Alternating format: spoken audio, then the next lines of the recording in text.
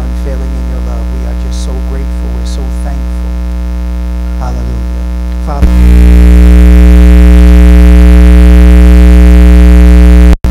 thank you, Father, for all those that are watching online right now.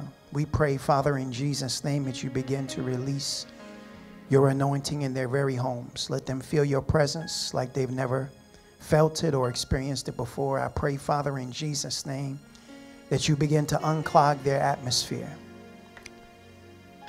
If they've had a heavy day today, if they've been attacked, if they have been going through challenges, if they've been battling with the enemy, struggling, I pray, Father, even right now in the name of Jesus, that you release your peace in their homes, even the peace of God that passes all understanding, the joy of the Lord, which is their strength. I pray, Father, in Jesus' name, that there will be a release of your glory in their very homes, in their cars, in their jobs, wherever they are right now. Just release your glorious presence in their atmosphere and let them feel you and let them get prepared to hear what the Spirit of the Lord is going to say tonight. I believe that you're going to do a great work tonight, that you're going to speak to each and every one of us. And I pray, Father, in Jesus' name, that you give us hearing ears, ears that will be able to hear what the Spirit of the Lord is saying to the church.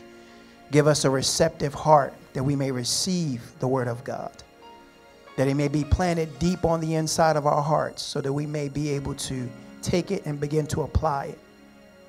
Grant us the grace to not be forgetful hearers, but doers of your word. And Father, we just want to say thank you. We worship you tonight. We bless you. We give you glory and we give you honor in the matchless name of Jesus. Hallelujah. While we're in his presence right now, I want to release a blessing on you, your family, your loved ones. I just want you to, wherever you are, want you to get into a position where you can receive. Lift your hands if you have to. Wherever you are, I just want you to receive this blessing. Hallelujah. I decree over your life right now in the name of Jesus that you are blessed and that you can't be cursed. For Christ, he has redeemed you from the curse. I therefore decree and declare that you are blessed coming in. You're blessed going out. You're blessed in the city. You're blessed in the field. You're above only. You're not beneath. You are the head and you're not the tail. You are the lender and you're not the borrower. In Jesus' mighty and matchless name, I therefore decree over your life that no weapon, no witchcraft, no voodoo, no sorcery, no evil intent, no purpose, plot, plan, or scheme of the enemy, no sickness, no infirmity, disease, and no virus that is formed against you will be able to prosper. In Jesus' mighty and matchless name, I decree over your life that good things are about to happen for you, that doors are about to swing open for you, that shackles are about to be broken off of your hands and off of your feet in Jesus' mighty name, that mountains are about to be removed from your life. Doors are swinging open in the mighty and matchless name of Jesus. You're about to begin to touch things, and those things that you put your hands to and touch, it's going to prosper, flourish, grow, and be successful in Jesus' mighty and matchless name. Hallelujah. I decree that over your life, and I want you to receive that even right now. And as we get ready to receive this word, I want you to get yourself in a position where you can receive, because I believe that God, through this word, is about to do something powerful and mighty in your life. In Jesus' matchless name. Amen. Amen. Amen. Amen. Amen. Amen. Amen. Amen. Well, to God be the glory. Good evening. Good evening. Good evening, everybody. Thank you for tuning in to Let's Talk with Pastor Gavin Taylor. You know, tonight I have a very, very special guest. You know, I have, call him Big Mike. Big Mike with me tonight. Pastor Mike, you know. And I've known him for some time now. You know, I was thinking about it. You know, I remember when I was coming up in ministry and I was just getting started out. And, Pastor had me, we did a basketball team. And we had a basketball team with the other LOJ churches and stuff like that, you know, and I got a team of people from LOJ, and Big Mike was one of the guys on the team. He was a young guy. I don't even know, were you in high school yet? He wasn't even in high school yet. And he played on the team, man, and he was a knucklehead, man. But, you know, what's amazing is this, you know, because I was a knucklehead when I came to LOJ. So, you know, so I recognized it immediately. But I always tell people, you know, never give up on kids, because, you know, what you put into them, eventually it's gonna come back. You know, the Bible talks about the fact that, you know, if you raise up a child in the way that they should go, and when they are old, they won't depart from the faith. You know, so we look at our children, you know, when they're crazy and they're doing stupid things and stuff like that, and we think that they're never going to be anything, or whatever. I don't know what we think. But God, he proves us wrong every time. I remember when I was young, I was the black sheep in my family. Nobody thought I was going to do anything or be anybody. And, you know, look at me now. When God puts his hands on you and he begins to do things, it's just amazing. So I look at Mike and how he's grown up, and the mighty man of God that he is today. And I'm like, God, you are just so awesome and you're so amazing. So it is my privilege, it's my honor to bring up Pastor Mike Spence as he comes up. God bless you.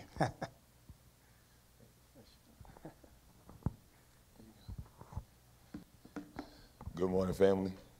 Y'all have to excuse my voice. I was just yelling at the top of my lungs when I was around a bunch of kids. But I was praying today. I was honored to be here. So first, I want to just first and foremost give God's blessing to Pastor Gavin for even allowing me to be here. It's an honor to be here. Just even to see this blessing and walk in the fullness of it is a blessing, because, like he said, we were at the youth group playing basketball just all over the place, and it was a blessing to be there. And also just want to send our blessings from Phillipsburg Alliance. That's where I'm the youth pastor at. I'm blessed. But, you know, I'm an LOJ kid through and through. Pastor Gail, Pastor Jason Alvarez are the people that helped groom me. You know, great mentors, you know, Reverend Dave, Reverend Willie, all these guys, Reverend Tom, Reverend Dwight. So I'm blessed to be here. Just had a great conversation with Pastor Roy. So I want to hop into today's word. It won't be long. I'm going to be brief. Make sure we get in and get out of here. Are you good? All right. If you're good, make sure you type it in the chat. Big Mike, I'm good. All right. So now, when I was sitting down, right, I was asking God, I was like, I like to have conversations with God before I get into anything, right? My mentor always says to me, Mike, there are three voices that you have to understand in your life. There is your voice, there's God's voice, and there's the voice of the enemy. The quicker you understand which voice is which, the better you are in your walk. So when I was sitting down, deciding about what I should speak here today, I love throwing ideas out there. I love having like a brainstorming, a brain-thinking conversation with God. So I said, God, all right, I got to have this conversation about millennials and ministry. So I said, God, how about if I come from this angle in the Bible? And that first day was David and Goliath. And there's three things that a millennial could gain from the story of David and Goliath. One thing is this: David's father asked him to go bring lunch to his brothers. A lot of us think that there is some great esoteric, elusive thing that will lead us to our purpose. But no, it was David being honorable to his father, just bringing lunch to his brothers, that led him to his purpose. See, we think it's the outstanding that will lead us to our purpose, but what if we're obedient to the ordinary that will lead us to our purpose? So then I said, all right, that's one lesson that a millennial can get from that. Be obedient to the simple things, because the simple things can lead you to your purpose. The second thing that we could always get from David is that when David went to Saul to speak about the opportunity to fight Goliath, Saul questioned him. Saul was knocking him. He was saying, yo, man, you bugging. Like, this guy has been fighting since his youth. You think you really got a chance? Now, I'm going to give you guys a visual. You can't really see how tall I am. Just know that they had to adjust this camera just so that we could be eye to eye here right now. So you may think that we're eye to eye. We are virtually, but we're not eye to eye in person. But they say that Goliath, a lot of theologians debate that he was up to about 9 feet tall. Now, I am 6'10", and I'm going to be honest with you right now. I cannot lie in the house of the Lord. If I was asked to fight Goliath, I am not fighting Goliath. I'm not fighting nobody 9 feet tall and that's strong enough than for me. But David, who some people believe that he was shorter than 6 feet, was still willing to fight Goliath. And what I think that most millennials could learn from Saul doubting David is that a lot of times you have to recognize that God does not call the qualified, but he qualifies the called.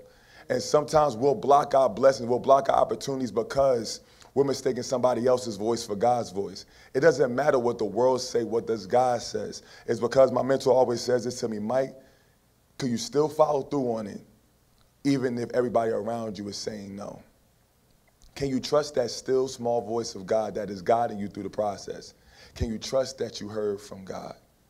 And the last lesson I believe that any millennial could get from David and Goliath is that when David agreed and when Saul said, all right, we're going to let you go do this, Saul tried to put his armor on him. And it says that David was all over the place because he tried to put this armor on him. And I believe that a lot of us are putting on the wrong armor to fight God's battles. And it's not that you were not equipped for this battle. It's not that God did not call you to this battle. It's that you have the wrong armor on. And that's what's messing us up, because for us, the armor is not physical. For us, the armor is mental. For us, the armor is spiritual. For us, the armor is psychological. We put it on the wrong armor, and therefore, we're fighting the right battle the wrong way. And my question to you is, I'm not asking you to put your mom armor on. I'm not asking you to put grandma armor on. I'm not asking you to put the person down the block armor on. I'm saying, how has God called you to win this battle? It's because, yes, people's opinions may matter, but they don't have the final say over what God has called you to do. But then after I broke down all these reasons to God why I think that this would be a good message, he said, nah, son, that's not where I want you to go. So I was like, dang, God, like, you gonna switch it up on me? I think this is a good message. He said, nah, that's not where I want you to go. I said, all right, God, well, how about Mephibosheth? So I started talking about Mephibosheth. I broke down the points, how Mephibosheth's name means from the mouth of shame, and how he was located in a place called no pasture. And Mephibosheth represents a lot of us millennials, if we're being honest. You're probably saying, yo, Mike, how does that so? It's because Mephibosheth was in a situation where his whole family was dead, lost everybody. And the nurse picked him up. Her intentions were good, but while trying to flee, she drops him, and he's paralyzed. And if a lot of us millennials, if a lot of us adults, period, regardless of age or being honest, we find ourselves in a place of Mephibosheth, where someone meant well, but they dropped us. And it wound up hurting us more than it helped us. And they don't have no reason. Yes, the nurse had a good reason. She was trying to flee, because rightfully so, at that time, when God has called someone to execute an area, they weren't just executing men.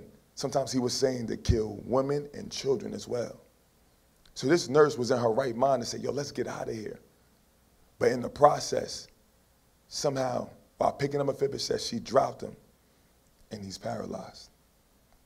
And now, he was once in the kingdom. Now he's in a place with no pasture. I don't know about you guys. You guys could play church. You could act like you got it all together. But for me, to be in a place where I know I was inside of a king's house to now I'm in a place where there is no pasture, that hurts me even more than being paralyzed. But then here he is. David finds himself wanting to be honorable, wanting to honor the house of Saul, and Mephibosheth's names come up. And David not only restores him, but he gives him more than he could ever ask for. And for everybody that's listening to this, I know you feel forgotten. I know you feel gone. I know you feel like you have been broken. I know you feel like you have dropped the ball or your family dropped the ball on you. But I'm here to tell you that God can restore you to that rightful place. And one story that comes to mind is one day this father and his son, how they make money is they go down to the local river and they fill these big vases up with water and they bring it back home, they put it in the pot, and they boil it to sell fresh water in the community. They do this every day without fail because this is how they make money in their country. And then one day while bringing this vase up, the son slips and drops the vase. Now the vase had a slight crack in it. And the father said, hey son, we're not gonna throw it away. I can still have use for this vase. Let me carry the vase because I know how to carry it. So they kept carrying the vase every day, but when they get to their destination, every time the son will recognize that, yo, dad, the vase is halfway full, and my vase is full. The dad said, come on, let's keep doing it every week. And then the son got frustrated after a month. He said, yo, dad, I can't do this no more, dad. Like, yo, you trying to teach me a lesson? I got the lesson, dad. Come on, you tripping. He said, hey, son, what you didn't recognize was that, yo, that vase that you thought was broken is not actually broken, son. See, I planted seeds along the way of the path that we walk every day so that the water that was leaking from that broken vase was able to water those seeds. Now we're able to sell flowers along with this water. And he says, son, that just because you think it's broken does not mean that I can use the brokenness. And a lot of us are quitting on life because we feel like we know that God can't use our brokenness. And how about we take our brokenness to a whole God who can make everything perfect? But then God was like, nah, son, that's a good story, but I don't want to go there either. So I said, all right, guys, where you want to go? So then God brought me to a humbling scripture, and I want to take y'all there. Turn to your Bibles, and I'm going to be real quick with you guys, if I ain't been quick enough, to 2 Chronicles 10. And listen, look, I'm from Irvington. I grew up in Irvington, Orange, and Newark, and I heard some ghetto names, but I'm trying to tell you now, I don't know if these names in the Bible are ghetto or just hard to pronounce, but we're going to just go with it, right? And this is about Rehoboam. This is about Solomon's son. Now walk with me for a second, right? It said Rehoboam went to Shechem, for all Israel had gone there to make him king. When Jeroboam, son of Nebat, heard this, he was in Egypt where he had fled from King Solomon.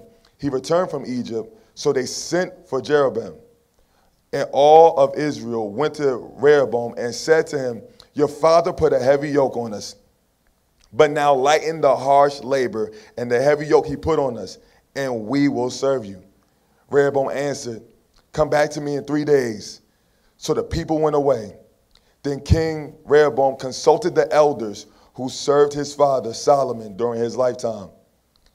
How would you advise me to answer these people? He asked. They replied, if you will be kind to these people and please them and give them a favorable answer, they will always be your servant. But Rehoboam rejected the advice the elders gave him and consulted the young men who had grown up with him and were serving him. He asked them, what is your advice? How should we answer these people who say to me, lighten the yoke your father put on us? The young men who had grown up with him replied, the people have said to you, your father put a heavy yoke on us, but make our yoke lighter. Now tell them, my little finger is thicker than my father's waist. My father laid on you a heavy yoke, and I will make it even heavier.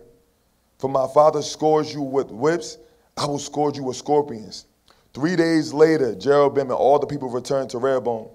As the king had said, come back to me in 3 days. The king answered them harshly, rejecting the advice of the elders. He followed the advice of the young men and said, my father made your yoke heavy. I will make it even heavier. My father scourged you with whips, I will scourge you with scorpions. So the king did not listen to the people. For this turn of events was from God to fulfill the word of the Lord had spoken to Jeroboam, son of Nebat. While all of Israel saw the king refuse to listen, they answered the king, what do we have in David? What share do we have in David? What part in Jesse's son? To the tents Israel, look after your own house, David. So all of Israel went home. But as for the Israelites who were living in the towns of Judah, Rehoboam ruled over them. So, and here's this, the last part, the last verse. So Israel have been in rebellion against the house of David to this day. And that ends the scripture reading I want to highlight you guys with today, right? And here's the thing I wanted to point out to you guys. One is this, right? This is one note. You guys want to take notes, any note takers. The first note is this. Not everybody that has a mouth deserves your ear. I'm going to say that again for everybody who's listening online because y'all probably forgot it. Not everybody that has a mouth deserves your ear, especially for you guys who are all in leadership. You probably say, well, Mike, I don't own a business. I don't own a ministry. But no matter where you find yourself in life, you are a leader. And the reason why I say this is because the most important person you can ever lead in your life is yourself. So I don't care if you have children or you don't have children, you have a ministry, you don't have a ministry, the most important person you're leading every day of your life is yourself. But I'm here to tell you this, that not everybody that has a mouth deserves your ear. And it's so important for us, especially in this time where even the very elect, the Bible says even the very elect will be deceived, that we are clear on what we're supposed to take in and what we're supposed to keep. And because a lot of us are surrounded around yes men and around people that are going to lead us to our destiny. And what hurt this young man here was that he did what was easy instead of what was necessary. It was easier to listen to the people who you grew up with, but what was necessary was listen to the elders. The next thing is this, right, that I want you guys to grasp, right, about this, because we got to make sure that we're grabbing everything that we're going through, right, is that the next thing is this, that we should learn from this select scripture is know your positions in people's lives. One day I heard this story, right, about this coach who wanted to teach his varsity players a lesson. So what he did was he put all the starting five in opposite positions of what they would naturally play. So he put the starting center at point guard. He put the point guard at starting center. He put everybody, he switched up, and then he put them against the JV team. Now the varsity team was sure that they were going to beat this JV team. They were going to smack them. They was not worried about it at all. But then the coach told them that no matter how much you want to, you cannot go back to the position that you naturally play. You have to stay in the position that I placed you. And lo and behold, despite the fact that that varsity team was talent, that they were good, they wound up losing that game because they were out of position. And a lot of us are losing in life because we have the right people in the wrong position. Which leads to our next point about this, right, is when you know who's in your life, then you know what they're able to give you. One thing I'm learning, especially being a leader, especially being this a dad, is that am I called to give this person comfort or to give them counsel? Sometimes when people sitting around you and they're going through a hard time, sometimes the words that they're giving you are not counsel, they're comfort. And sometimes I have to ask myself when I'm talking to somebody right now, like, what does this person actually need right now? Yeah, they're grieving, yeah, they're mourning, yeah, they're coming to me, but do they want comfort or do they want counsel? And if I'm coming to someone about anything, I have to make sure, should I be going to this person about counsel to begin with? Which leads to my last 2 points, guys, and I'm done with you. We're going to pray and we're going to get right into the Q&A session, is make sure that you seek wisdom amongst the elders. Guys, if you look at the people that I'm here, not because of I'm tall, not because I'm gifted, I'm here because I listen. Yes, God has called me. Yes, God has placed me here. Yes, I have favor, but because I listen. I remember one day I was sitting with Pastor Jay and we was at a table and we were eating, and you know, I'm a millennial, I'm young, so my phone's always out. And then while everybody's eating, my phone's out, and then all of a sudden, Reverend Dwight, he smashed me on the side of my head and he said, boy, put your phone away. And then when I got up, the meal was done, I walked around, I'm about to leave, he said, hey, Mike, when you're in the presence of wisdom, you should always listen, because you never know when that nugget's gonna be dropped that could change your life. A lot of us, we're being honest, for everybody in my age bracket, which I ain't gonna tell y'all my age, I don't wanna make myself feel old. I might be on the latter part of the millennial train, but what I recognize is this, is that, guys, is that, listen, you never know what you can learn from somebody. The average person learns from their own mistake, but the wise learn from the mistakes of others. Your most valuable currency in life is not money, it's time. So when you learn from others, you're able to save that time to do more and to invest more into others. That's why it's so important to learn from others and don't walk with this mindset that you know it all. Because a lot of times the people who made it further was because they learned from those who came from behind. Which leads to my last point and my final point, is I noticed something about this whole context. When this young man was approached with this problem, he went to the elders. I had no problem with that. He went to his peers. Even though they gave him bad advice, I still had no problem with that. Do you want to know what I have a huge problem with? He went to everybody but God. And guys, if we're going to go to the next level as millennials in ministry, yes, I'm not saying don't have a good circle. No, have a good circle. Have people around you that challenge you, that change you, that help push you, that help lead you to the next level. But what I'm also saying is, make sure that God is your first source, not your last resort. Make sure that God is where you go all the time, not some of the time. Make sure that God is who you check in with and who you close the deal with. Make sure that God is the one that you check in with all the time regarding the matter. 'Cause at the end of the day, you're leading his people. And if I'm going to lead somebody's people, I need to know how to lead his people. And when you go through God, when you let God be the funnel, when you let God be the mainstream, when you let God be the way, I ain't saying you're going to be perfect, but I'm saying that this young man's reality could have been that of such like his father, his great-grandfather, David. David never lost a battle in war. It's because he always sought God before it. So when life comes your way, when decisions come your way, how are you going to respond? Are you going to continue to seek the affirmation and advice of others, or are you going to make sure that God has a final and first say? So guys, I pray that this blesses you. I pray that you took your notes. I pray that it hit you where you at. But most importantly, for us to go to the next level, we have to make sure that we get it at this level. I know for me, when anybody stayed back in school, they look crazy. It was hard to play with them at lunchtime because it's like, yo, man, you still in the 4th grade, we're in 5th grade. But a lot of us are holding ourselves back because we refuse to get lessons in this season of life. It's time for promotion, not settling. Let's get these lessons so we can receive these blessings. Amen. Let's pray. Dear Heavenly Father, I thank you for today. I thank you for so much that you're teaching us through your word. Father God, I pray that this word don't fall on shallow soil. Father God, I pray it fall on good soil. Father God, I pray we learn so much more about ourselves, Father God, but most importantly, I pray you put the right people around us. Father God, teach us how to be leaders. Teach us how to just continue to walk this thing called life through. Father God, may we not lean on our own understanding. So, Father God, I pray that you sit us down so that you can be lifted up. May you be glorified.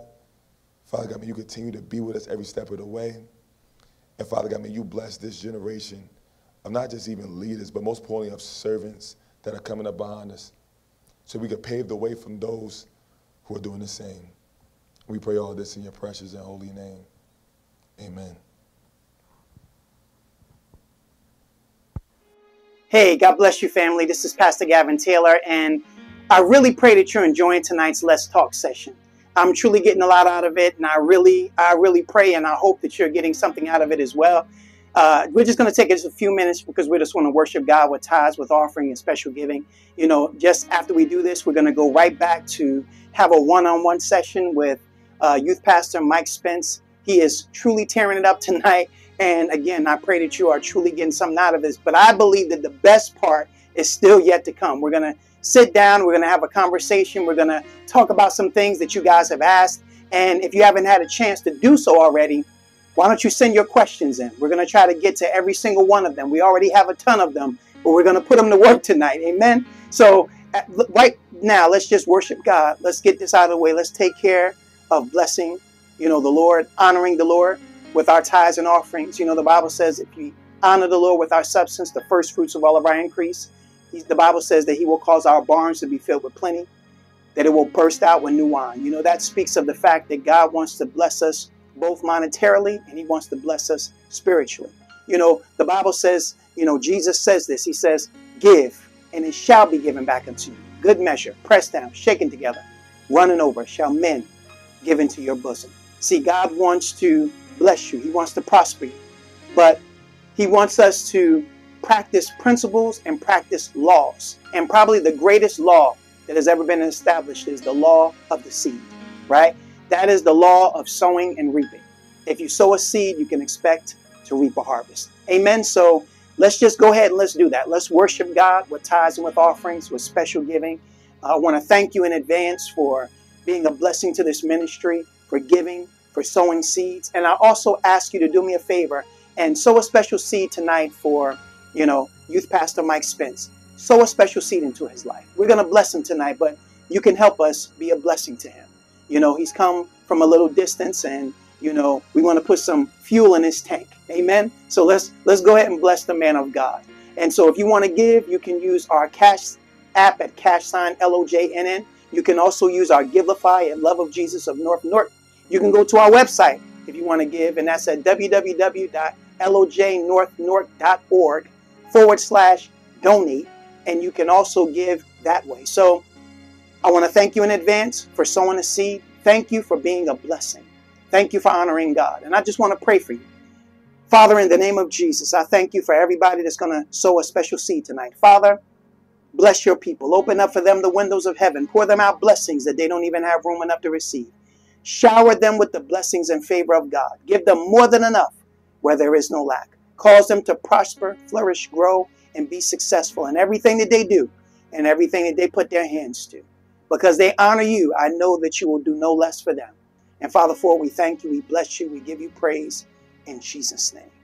Amen, amen, amen. Well, look, God bless you. Let's go sit down with Pastor Mike. We're going to talk to him right now. We're going to get some of those questions answered. Don't tune off yet. The best part is yet to come. Anyway, I love you. God bless you. And we'll see you in 1 second. Amen. Welcome back. Welcome back. So, Mike, that was so awesome, man. Thank you so much for sharing that. And before we get started with questions, I wanted to, he said something when he was ministering, and I just wanted to point this out. He mentioned that he's here because he listened. Yeah.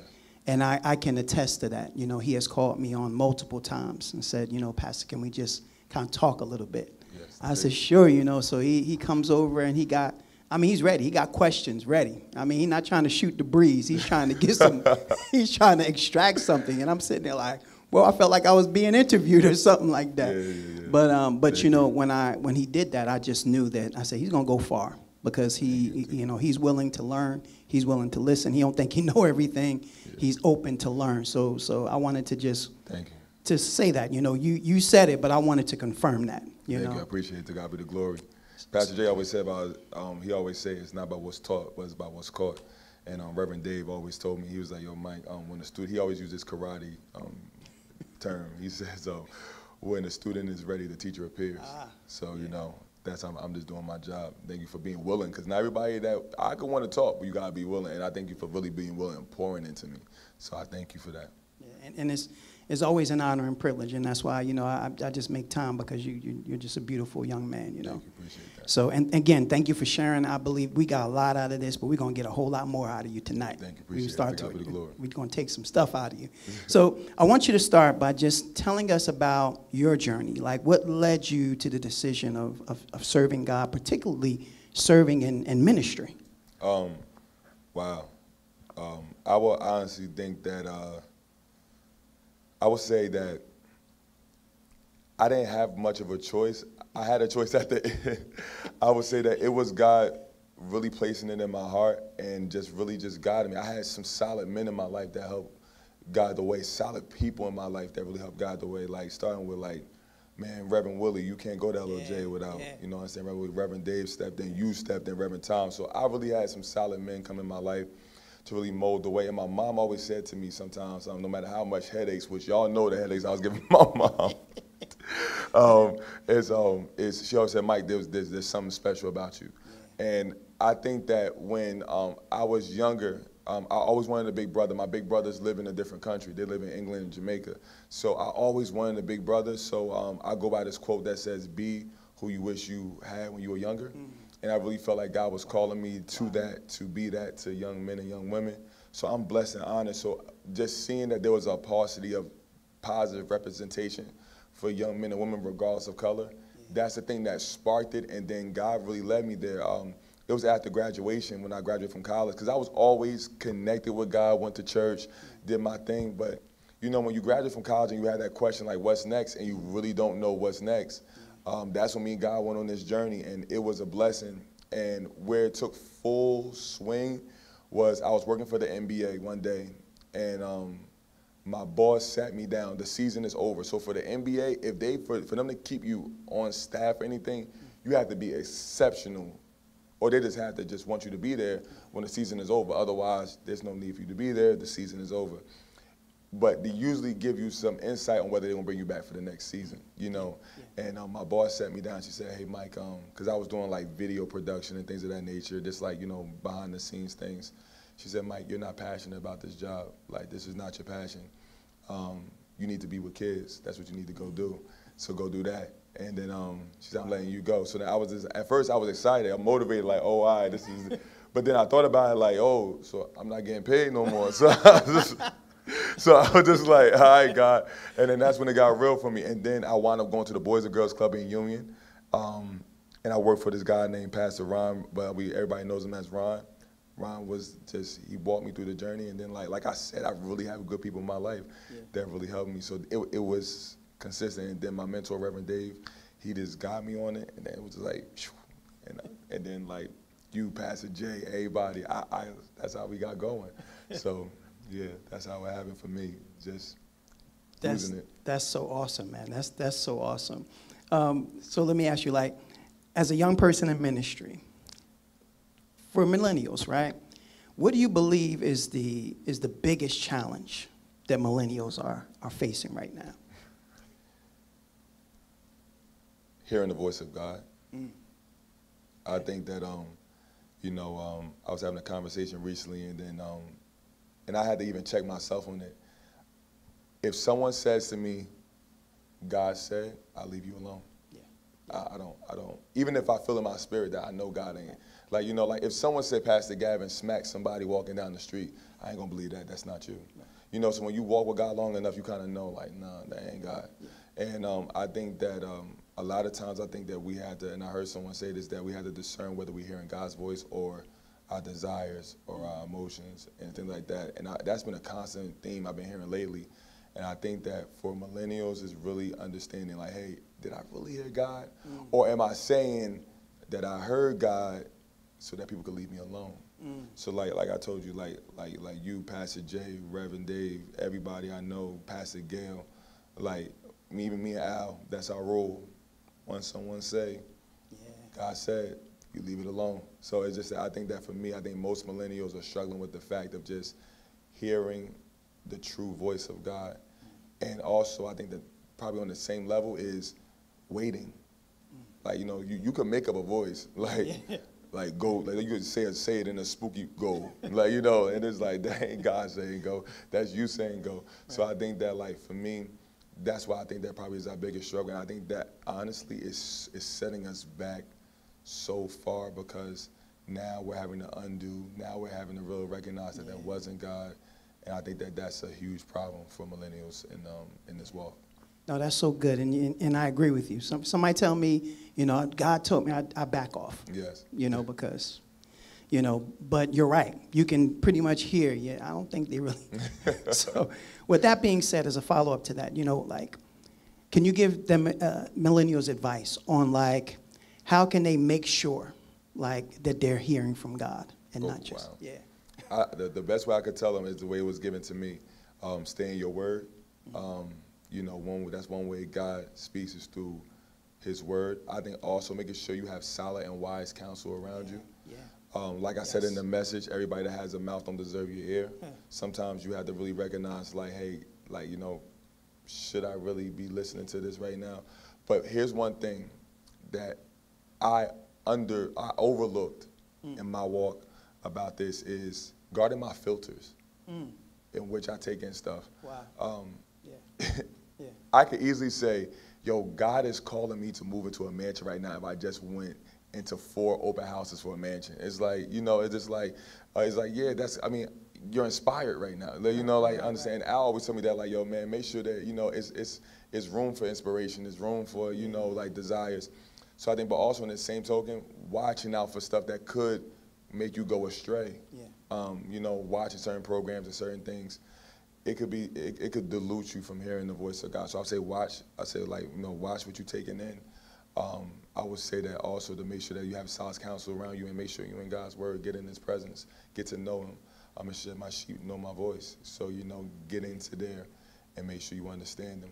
I think that's a good way to get going. No, that's good, and I completely agree with that, especially, you know, the sheep know his voice through the word of God. Yes. Right? As you begin to study, you begin to, you know, meditate on the word of God, then you begin to learn his voice. In other words, you begin to learn, like, what he agrees with, what he disagrees with, his feelings on things. You get to learn his word, you know, his will, you know, overall will for your life, and then that can help guide you. And then also I like, you know, making sure that you have wise counselors around you. Yes. Like you mentioned, you know, with Rehoboam, you know, he consulted, you know, his. And think about this. I always think about this when I read that scripture, that these are the men that counseled his father. Yes. Now, Solomon is the wisest man that has ever been on the face of this earth. Yes. And he had counselors around him. That's facts. That was giving him counsel. And these are the same men that were counseling Solomon.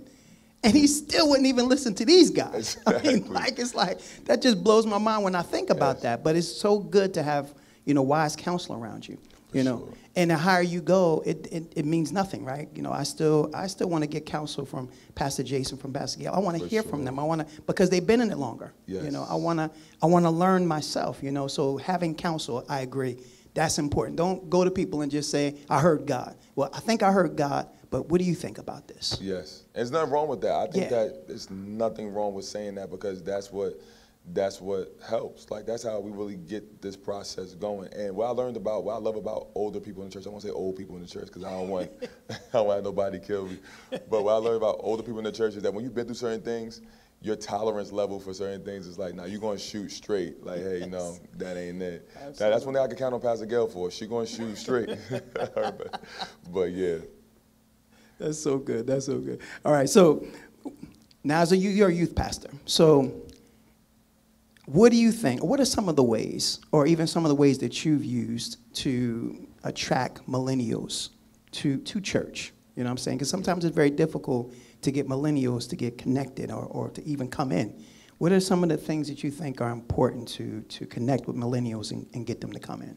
It's hard in full transparency, because you know, especially where I'm a youth pastor. I'm a youth pastor in Phillipsburg, New Jersey. So our community center is open to the youth.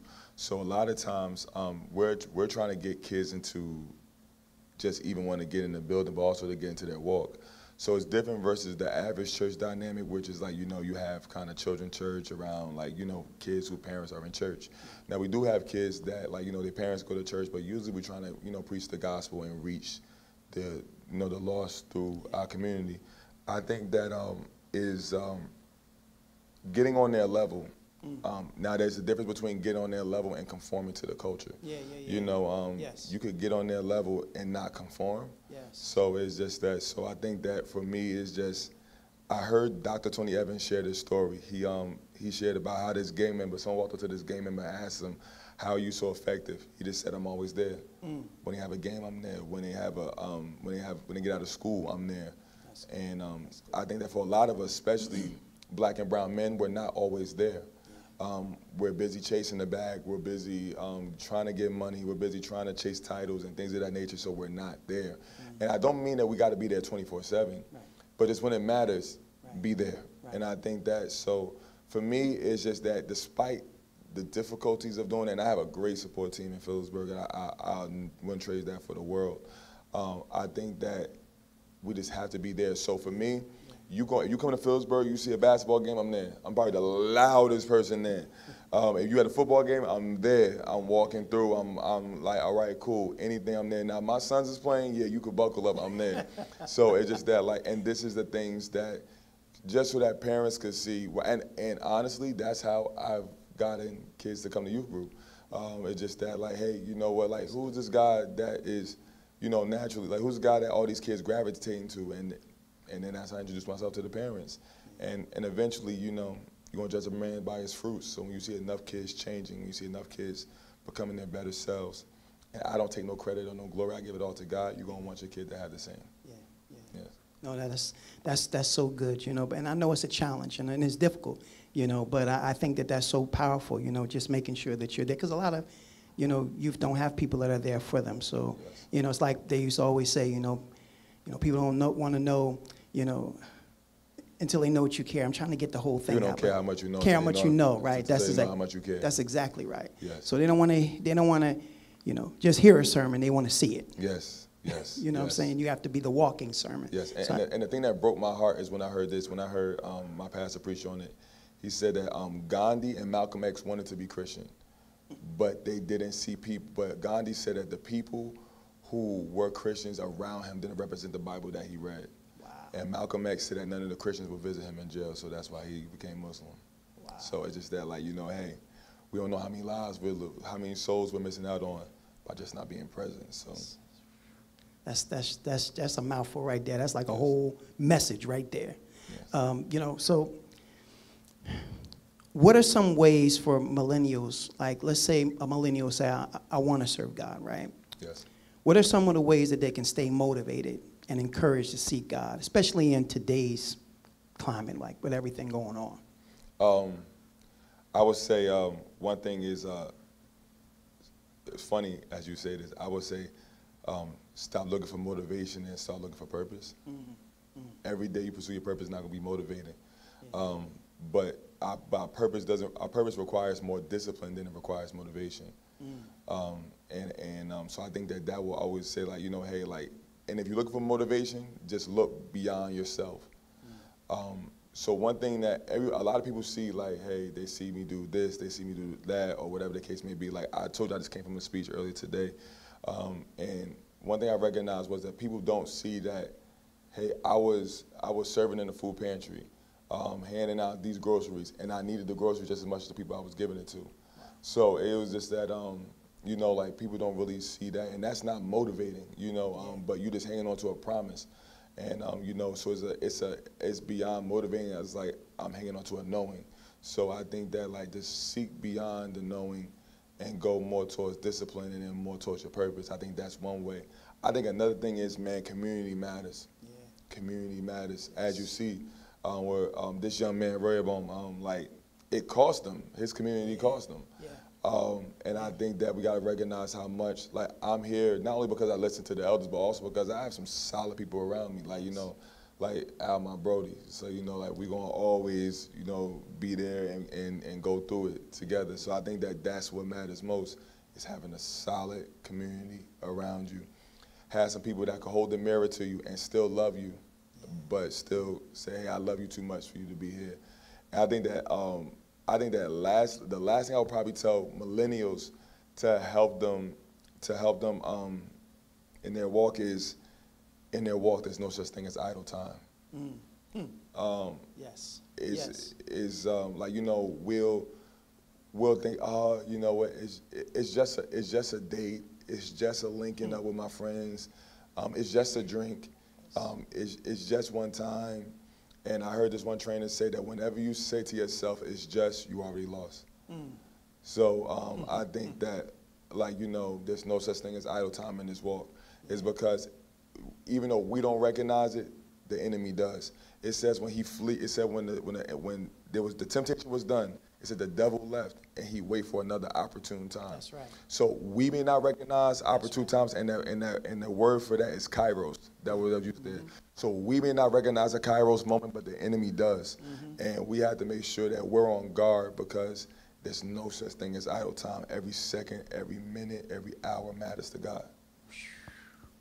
That's so good. That's so good. That's so good.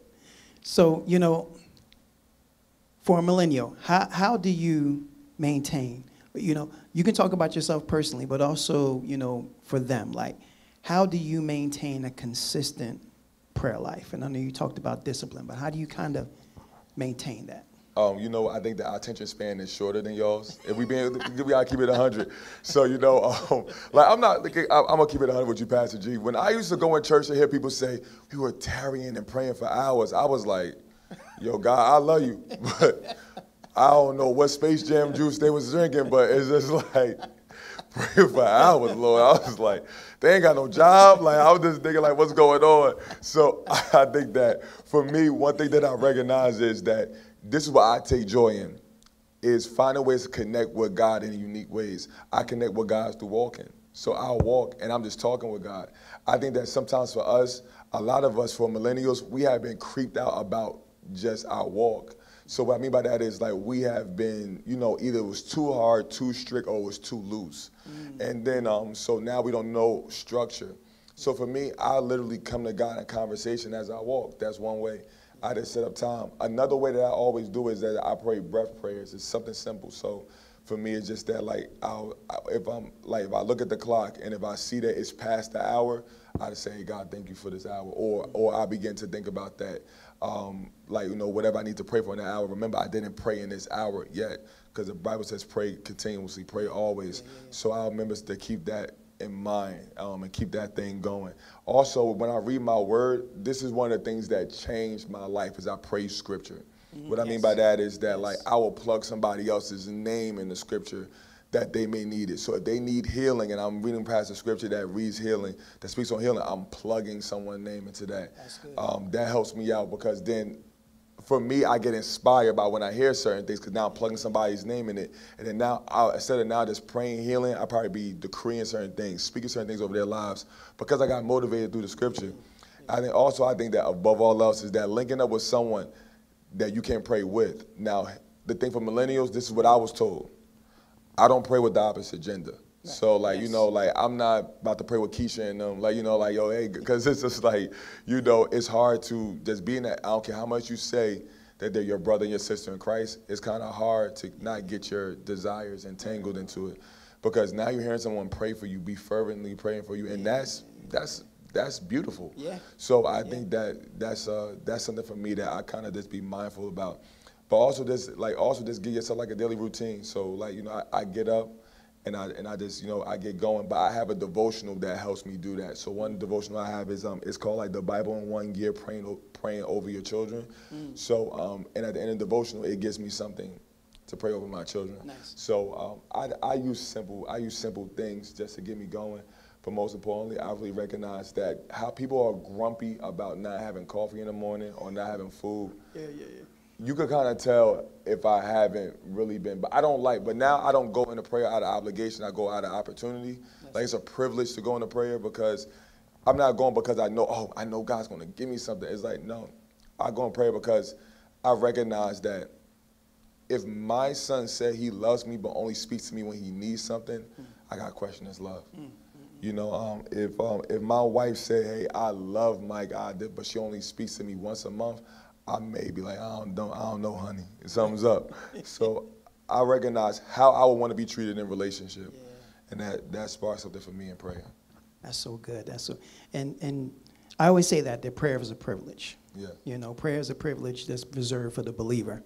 Yes. Because of the fact that, you know, as much as people want to believe, you know, if you're not saved, you know, the only prayer that God is listening to from the unbeliever is the prayer of repentance. Yes. Till they repent. Yes. You know, he ain't hearing none of that. Yes. So it's a privilege to be able to go into the presence of God and know that he's hearing you.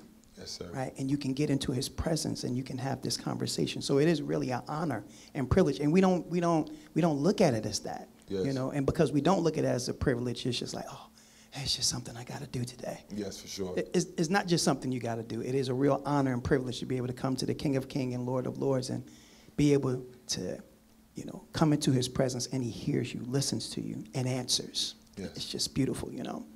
But you know, now, while we're in this vein, you know, we're talking about prayer. What about like worship, right?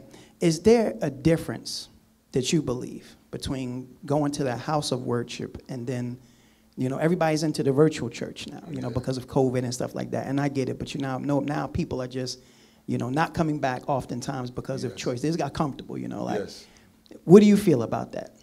I think a lot of people are, they're avid attendees of Bedside Baptist. I think that, you know, they have got real acquainted with Church of the Inner Spring. But I think that here's the thing I will say is complacency is a dangerous thing in your walk.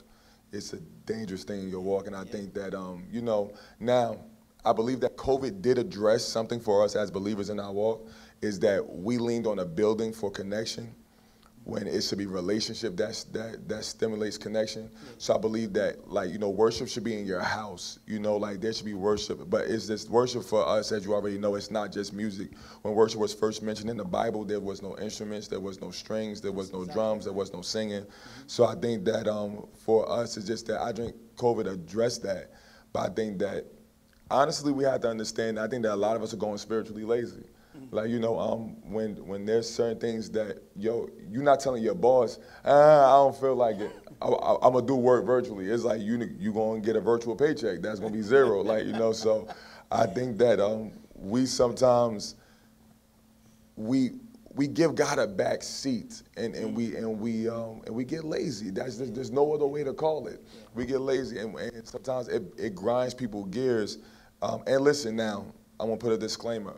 If you genuinely feel unsafe in a place, by all means, stay home. Absolutely. I'm huge on, like, no, if you feel like you don't, like, you need to wear a mask, pull a mask up. If you need to do, but also, and I want a lot of us to get away because I feel like a lot of us are attacking houses of worship because, everybody doesn't have a mask on, or is it anti-vax or vaccinated house of worship? And it's like, whoa. Like, you know, I understand. I'm not either, you know, anti-vax, pro-vax. I'm not either. I'm just saying that let's not get away from the gospel, from the message. And I believe that, honestly, which goes back to that first thing that we said, hey, when you hear don't go to church, is that you? Is that God? Or is that the enemy? Right. It's because just like God could use your isolation, so can the enemy. Yeah. So I think that, like, you know, so I think that, like, and don't ever get me wrong. Churches, I shout to every pastor who was able to make church work and be Holy Spirit led during that time when we really had to be at home. Yeah. But we all got to be honest, it's a different experience when you're inside the house of worship. And absolutely. I think that, you know, and I'm not saying that because I am a pastor, I'm saying that because I am a believer, I'm a child of God. That's what I believe. Yes, yes. And thank you for sharing that, and I absolutely agree with that. So, for millennials out there, right?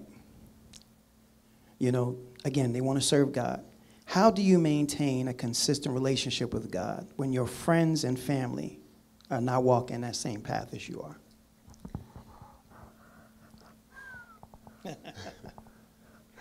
I think maintaining, I think 3 things you need to do.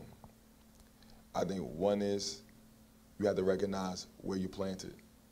You have to be solid. What I mean by that is that I was away for a vacation, and I saw palm trees where I was at. And I recognized that no matter how hard the wind was blowing, no matter how hard the storm was, the palm tree was bending, but it never broke because it was planted. And I think that you got to understand, like, hey, you know what, I'm planted. Like, you know, despite what I'm experiencing, despite what I'm going through, I'm planted. Also, I would tell believers this, is that when you give your life over to Christ, you're part of a new family. The word adoption, I deal with a lot of kids who are adopted, and one day God told me, hey, Mike, I want to give you a word, and I want you to really break down the true meaning of the word to the youth. And one of the words was adopted. And growing up in the urban community, when you hear adopted, oh, that kid was adopted, it's almost like they're the scum of the earth. But adopted means at its origin, chosen. And I think that we have to recognize that when your family and when your friends reject you, I remember you're part of a new family, and you're chosen. But guess what? When you're born again, when you're a newborn, it took you a while to say mama. It took you a while to say dada. It took you a while to recognize that that's my aunt, that's my uncle, that's my cousins. Yeah. And just like it took you a while to recognize that in your physical and in your mortal sense, it's going to take a while for your family of believers and people around you to come around. Like, you know, you're going to have to be patient. You know, hey, like, you know, it took, like, I was in my walk, it took a while for, like, Al to come along. It took a while for, like, all my other brothers in the faith to come along. Like, you know, it took some time, but, you know, but it was good. It was worth it. And then on top of it is just that trust the process that the people that you, even though despite the fact that they reject you, you pray for them and they'll come around as well. A lot of my friends that I dealt with in the past, and God checked me on it. I used to always say, hey, these are my saved friends and these are my worldly friends. And God said, stop calling them your worldly friends. Like, you know, either they're your friends or they're not. Right. You know, and hope and pray for your friends who you label worldly that they'll be saved. Yeah. So it's just that I pray for them. And Pastor G, you'll be shocked about the text messages I get about, like, yo, hey, bro, can I come with you to church? Yo, bro, hey, can I talk to you about this? Yo, bro, hey, can I holler at you about this? It's a blessing. Yeah. And it's all because I stuck to the first principle, which was I stayed solid. And despite, no matter what, because what I recognized was this, is that God wouldn't plant me here if I couldn't bear fruit here, if I couldn't survive in this environment. Yeah. So when I was out on the West Coast, I recognized that, I don't know about you, but I never saw a palm tree in New Jersey. And then I looked it up. I was like, can a palm tree survive in New Jersey? I just Googled it. And it says, no, it can't, because of our temperature on a yearly basis, it won't survive here. But also, when I was on the West Coast, I recognized I didn't see an oak tree. And it was just like, yo, because oak trees, because of how much it doesn't rain over there, it won't survive. So it's just that, like, so it's a reason why, and I'm like, yo, wow, God thought to plant these trees in these specific areas and regions of the world. Then God must have done the same thing when he planted me in this family, when he planted me in this city, when he planted me in this state. He planted me there for a reason, and I can grow in that area. I just got to remain planted. Wow, that's so powerful. That's so powerful. That's powerful, you know, for the young people that are listening, you know, because when you plant yourself somewhere, you know, you got to allow those roots to grow deep. Yes. You allow those roots to grow deep, you won't be moved. Yes. You know, and I know we have friends, and I know people are going through different things, and they're being challenged by that. But I like the fact that you said, if you stay consistent, you know, and continue to pray for those individuals, oftentimes, you know, hopefully, yes, oftentimes they'll begin to come around, but it's only because you stay consistent. Yes. If you don't stay consistent, yes, then they'll never come in. Yes. So I think that's just so powerful. Yes. Thank you for sharing that. And what I mean stay consistent also is stay consistent spiritually, listen to the Holy Spirit. Yeah. A lot of us, I forgot his name, Pastor A.R. Bernard says that a lot of us are guilty of spiritual muggings, which is like, because we're saying we're on fire, we're just attacking our whole family. Like, hey, you need to go, like with the almost, you about to go to hell message, like, you know. And it's just like, nah, you wanna know I had to keep it 100 passage you had to learn? A lot of the people who are motivated by my walk, they may not have given their life in front of me, or like, you know, say, hey bro, I wanna give my life to God. That might have happened at another church, or another place, or with another person. But it's just that, hey, if I just planted the seed, that's cool with me. So I think that, it's just like also letting the Spirit lead. Hey, you know what, you're pressing too hard right now. Yeah. That's not going to win them over. Right. You know, it's the goodness of God. Like, you know, that will lead. So I think that, like, you know, be sensitive to the Holy Spirit. Know when to go. Know when to push. Know when your moment. Know when there's your window. Pray and ask God, hey, God, is this my time? Hey, God, give me a window where I could, and give me the words as well. And I think that that's the thing that could, you know, help out a lot with our family members.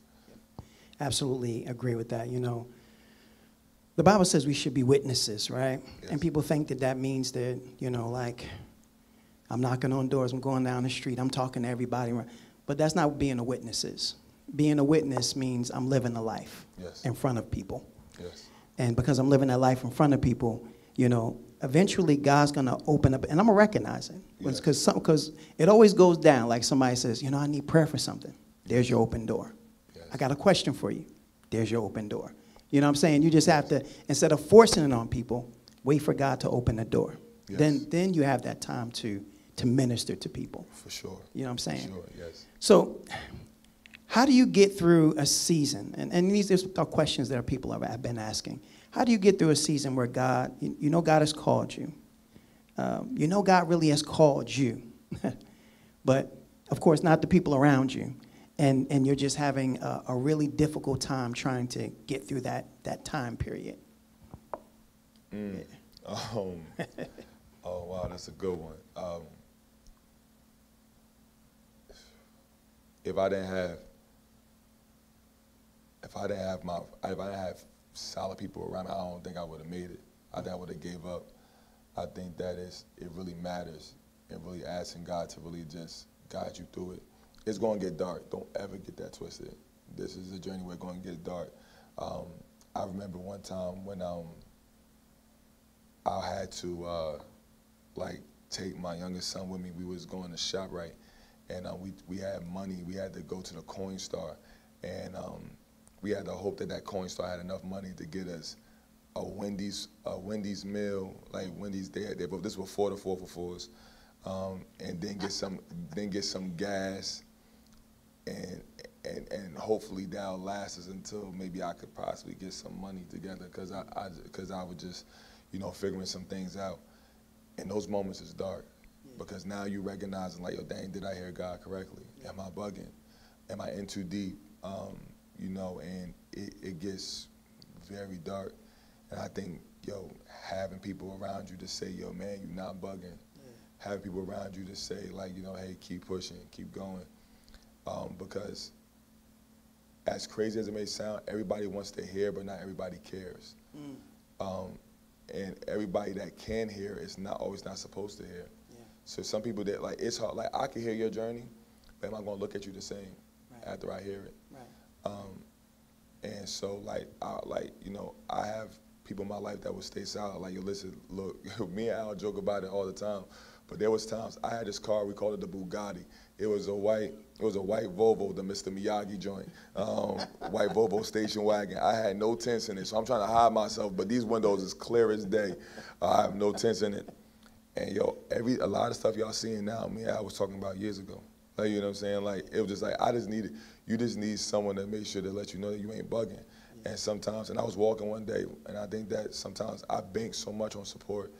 And God reminded me of the story of the scripture that talked about how Abraham was counted as righteous because he believed. And God kind of brought me to it, like, yo, Mike, how much support you think Abraham had? Like, believing this crazy promise that I'm gonna make him a father, not just a father, but a father of nations. And sometimes it's not that we need support, sometimes it's that we need faith. And I think that, you know, I'm willing to die behind the fact that I believe God. Like, you know, let it be said that, hey, you know, that's a man that believed God. I tell people all the time, when people come to my funeral, I don't want nobody mourning. I mean, of course you're going to mourn naturally, But I just want people to look at me and my, you know, my tombstone, my casket. I'm gonna look good, by the way, but that's for another day, another time. And look and say, Mike died empty. I don't want, if people want to be at my funeral, let them talk. I don't want to say he went too early. You know, I just want to say that, like, yo, nah, he gave it his all. He died empty. So people going to be sharing jokes, memories, or how I motivated them. Because it's just that, you know, I laid it all out on the line. That's good. That's good. That's good. That's good. That's good. And thank you for sharing that and being transparent. Yes. I appreciate that. Now, I know you as a young man, you got a lot of stuff on your plate. You know, you're a father, you're a motivational speaker. Yes. You know, you're a youth pastor. You know, how do you balance everything that's on your plate? TDJ said it best. When you're juggling so many balls, you gotta make sure you just don't drop the same one twice. so that's the main thing that's the main thing. So I'm not going. So I just try not to drop the father ball twice. I just try. Also, my mentor always told me, yo, man, plan, write it down. So I'm weird with it now. I write down my day. I'm writing down like, yo, hey, this is this is that, so I could be able to be effective. But one thing I'm learning, Pastor G, right now in this season is, this guy said it one time, is don't let your mouth overload your back. Mm-hmm. So it's just that, like, sometimes I'm learning, like, you know, and this is why you need good people around you. Like, I did it today. I was like, yo, you sure you're not doing too much? Like, you know what I'm saying? Like, you know, but sometimes it's just that learning that. So I think that being honest with myself, and what I'm learning is that rest is not a bad thing. Yes. You know, sometimes we always be thinking like, yo, I gotta grind, go. No, rest is not a bad thing. Take time for you, because I'm big on the airplane, you know, example where it's like, you know, in case of emergency, put the mask on yourself and then take care of others. And I recognize I can't pour from an empty vessel. A lot of pastors and a lot of preachers are pouring from an empty tank. And it's not because they're not getting filled with the word. No, they listen to the scripture. No, they're in their word. They're listening to teachings. It's just that they haven't taken enough time for them. So I think that I take time for me. Self-care is good. And also I have a therapist. So I'm huge in the, you know, just, you know, sitting down and getting that and having someone walk me through my thoughts outside of, like, you know, my mentor and you know, and men and women that I have a safe space with. But it's just that, like, my therapist has no agenda. I ain't saying the people that are around, the men that and the men and women I have in my life have an agenda, but it's no agenda. She's paid to do that, like, you know. So I think that that's one thing. And have fun. You know me. I'm going to have fun, so I'm gonna laugh, and I think that helps me out a lot. But when it comes to this balance and everything, just, you know, do my best. I try not to give no disrespect to anybody. I try not to let my sons down. I love my ministry. I love my house. I love my church. I love what I do. But I try not to let my sons down. I don't ever want them to feel like, you know, my dad didn't care. I don't ever want them to listen to a sermon and be like, yo, he's lying. That's not him. Wow. So I tell all my youth leaders that I actually had one of my youth leaders when I first became a youth pastor in Phillipsburg. He came to me and he said, Pastor Mike, hey, listen, look, I recognize I'm coming here. I'm making time every week to be with you guys, but I'm not spending time with my son. And I told him, hey, the rule here is your most important ministry right now is your family. And so just really making sure that they're showing up for them. And so I try not to disappoint my sons. Now, I'm not going to be perfect, but I think that's what the thing is. So we're just not dropping the same ball twice. That's so good, man. As we get ready to wrap this up, is there anything that you want to share with any millennial that's out there right now, any young person that is on the fence? Oh, wow. And really just can go either way? Like, what would you say to that individual or those individuals?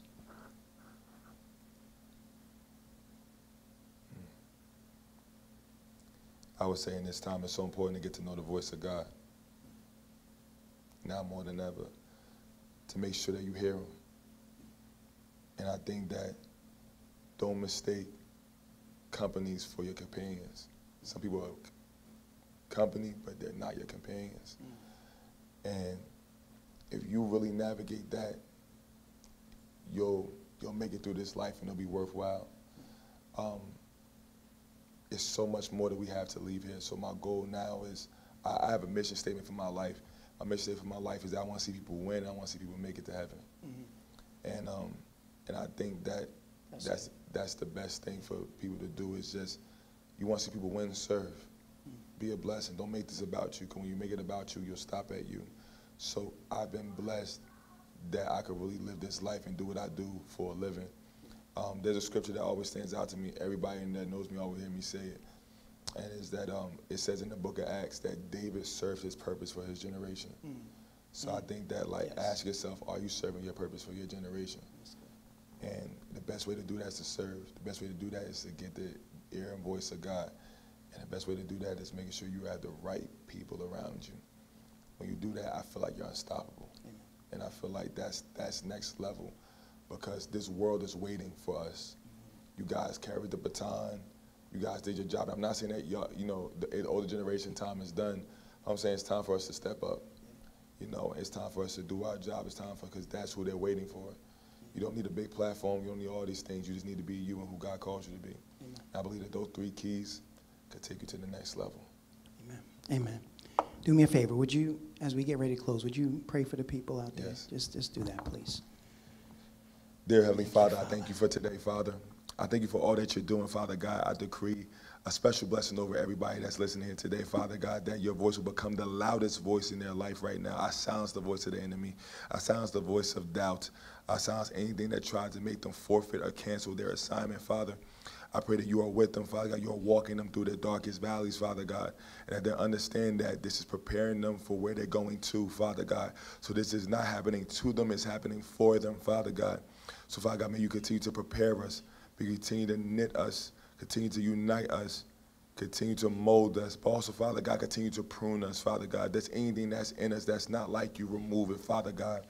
There's anything that offends us, remove it, Father God. May what you love, we love. May what you hate, we hate. May what you see, we see. May what you speak, we speak, Father God. May we not take the fact that we are your Christ, that we are your ambassadors lightly, Father God. That we are made in your image lightly, Father God.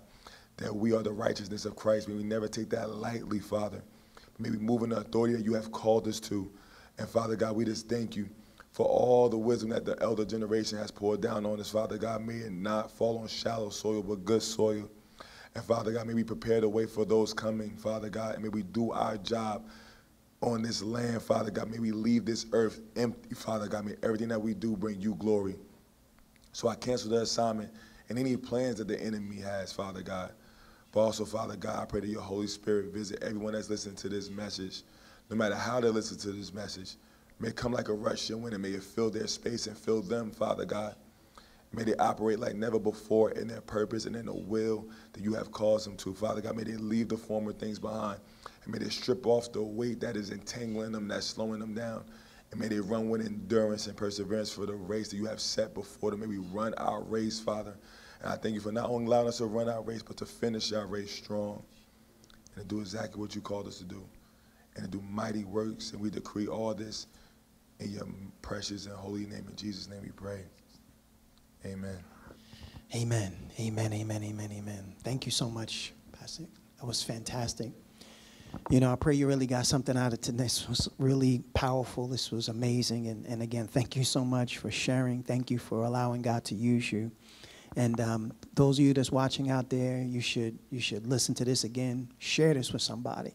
This will truly be a blessing to any young person that is really on the fence, they're struggling, they're trying to figure out life. Share it with them. All right? So we're going to get ready to close tonight, but I want to remind you we have service Sunday morning at 10 a.m. Make sure you come. Come back to the house of God. There is a beautiful anointing and a beautiful presence that is here in the house, and it's a beautiful thing to be connected with the rest of the brethren. It's awesome to watch it online, but it's even more powerful to be in the house. So come back. So let me bless you as we get ready to close. The Lord bless you. Keep you. The Lord cause his face to shine upon you, be gracious, merciful, and kind to you. The Lord lift up his countenance upon you, grant you his holy peace in Jesus' matchless name. I decree over your life that you are blessed and that you can't be cursed in Jesus' mighty name. The Lord bless you. I love you. Have a great, great rest of your evening, and we will see you Sunday. God bless you. Play the soundtrack. If you see someone in need, meet them where they at. If you see someone that's hurt, hit them where they at. If you ever see a problem, homie, solve it with this fact. If the Father put you through it, trust me, he gon' have your back. If you